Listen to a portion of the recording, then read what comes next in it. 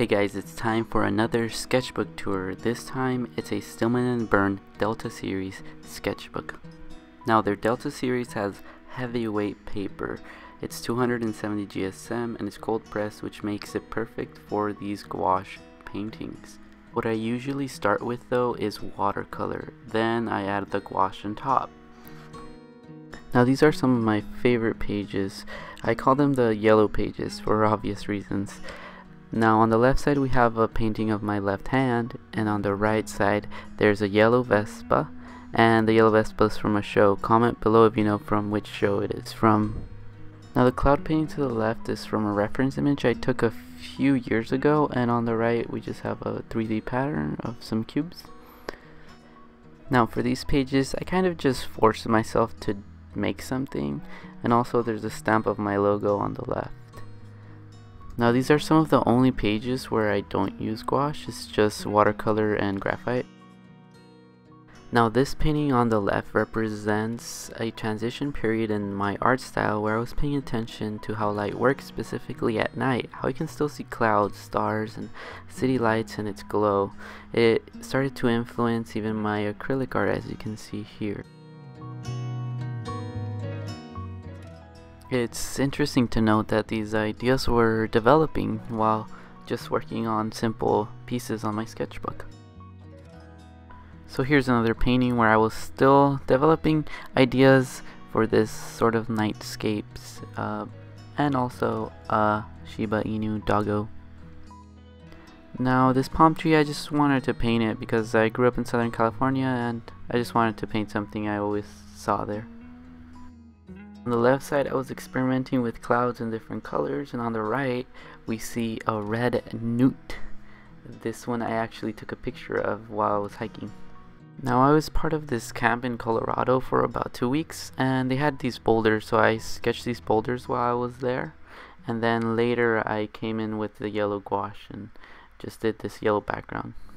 Now on the left side is just a study of the campground I was in Colorado, and on the right is just a study of different things, I guess. Now I was able to visit the Garden of the Gods close to Denver, and I made this painting from a reference image I took there. After seeing this painting on my Instagram, Stillman & Byrne actually had me as a featured artist on their website, so that was pretty cool. Now here I just wanted to mix everything I was doing with abstract geometric shapes, because I used to make big paintings of abstract geometric shapes, and I just wanted to see if I can mix all of it together. At the end I didn't actually like the result. I don't know what you guys think, but that was it. Now here I decided to make composition studies, little thumbnails of composition studies to the left, and I decided to choose the bottom left drawing to make onto the right side. Now I painted the left side on a whim here, so I'm not very proud of it, but on the right side I drew my begonia plants, and I believe it redeemed these 2 pages. Now for this painting I wanted to depict the story of the Israelites coming out from Egypt and wandering in the wilderness. I don't know if you've seen the movie, the animated movie, The Prince of Egypt, where they finally leave Egypt at the end. Well, the story continues and they end up just wandering in the wilderness, and they're guided and protected by this pillar of cloud by day and a pillar of fire by night, and I just wanted to depict the pillar of fire. Now for this painting I actually only use watercolors on the sky, and most of the painting is watercolors, but the trees and some of the greenery is made with gouache. Now here's another example of my city nightscape paintings, and for this one the city lights I made with lead white ink. So on my table I have this jar that I put my brushes on, and I also labeled it with a drawing of some brushes.